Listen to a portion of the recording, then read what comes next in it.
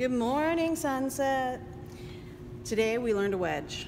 So I've already put my clay through the pug mill, and you want to get enough that you can kind of wrap your hands around it. If it's too small, it'll be difficult to wedge.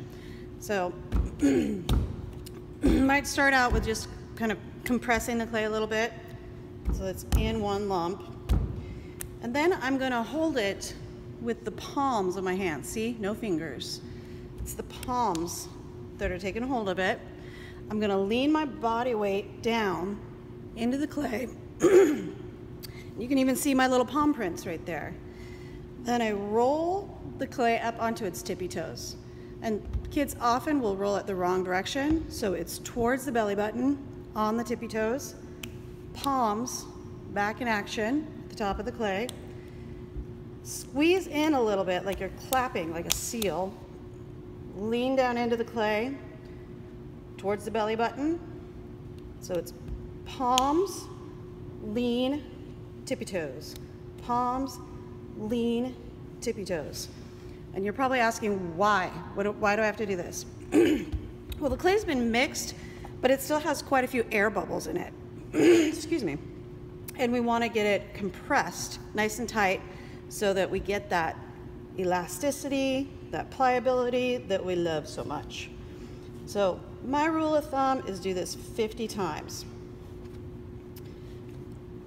Ceramics 2. It's your job today to find people making mistakes.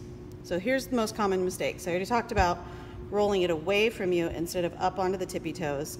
Another one is that instead of keeping the palms in kind of a clapping position, people tend to roll over on top instead of keeping it on the sides. Well, the problem with that is we've now created this little skinny part, and then when we roll that back in, do you see how we're trapping air inside of there instead of getting rid of it? So we gotta readjust, palms,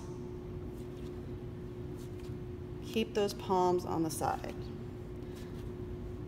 If your clay starts to stick to the table, you can just move to a dry spot.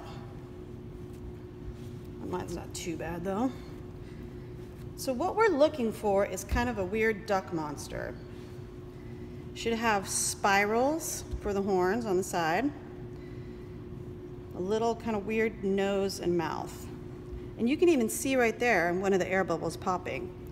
So that is why we were doing this. So look for palms on the sides, not on the top. Look for rolling it towards the belly, and then just look for kind of the right amount of pressure.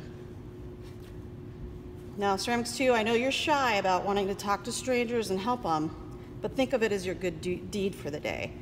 Remember how awkward this was when you were learning it, and you needed help too. All right, guys, let's wedge.